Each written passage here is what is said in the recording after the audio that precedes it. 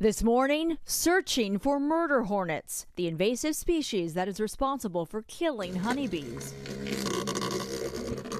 Trapping season has started in Washington state, the only place in the U.S. where the Asian giant hornet, otherwise known as murder hornet, has been detected. The state is now deploying 1,000 traps, testing new protective suits, training entomologists, and even using drones as it tries to eradicate the bug that is mainly found in Whatcom County near the Canadian border.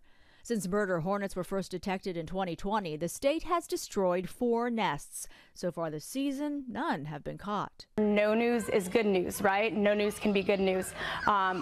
We would love to not find any hornets and not find any nests. The Asian giant hornets are nicknamed murder hornets because they can kill an entire honeybee hive in a matter of hours.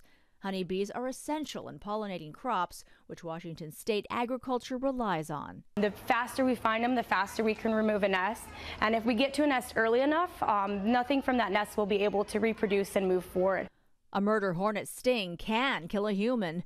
While no murder hornet deaths have been reported in the U.S., up to 50 people a year die from their stings in Japan. In Washington state, the public is encouraged to make their own traps by cutting a hole in a water bottle, mixing equal parts rice cooking wine and orange juice, and hanging it on a tree.